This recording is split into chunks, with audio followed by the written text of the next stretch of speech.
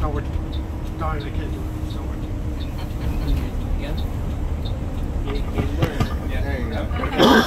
I'm the other Chris.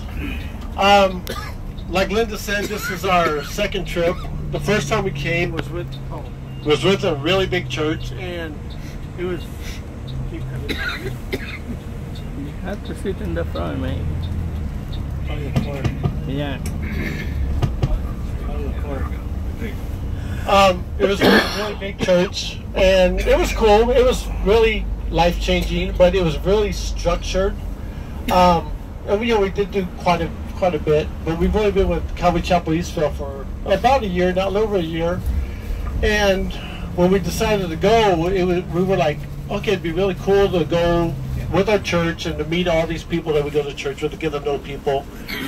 And when we found out that it was only going to be Linda and I with our pastor, I'm like, oh man. And Linda goes to me, she goes, you better be on your best behavior. I'm like, oh shit. Okay.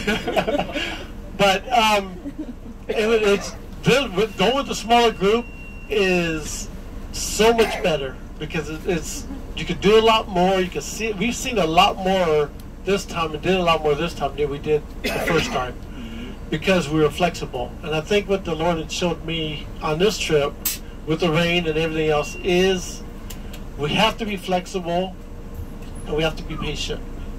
And it's His timing. And everything happens for a reason. Everything that we've done, everything we experience is in His time. Just be flexible and wait upon Him, and He will show you what He's going to reveal to you.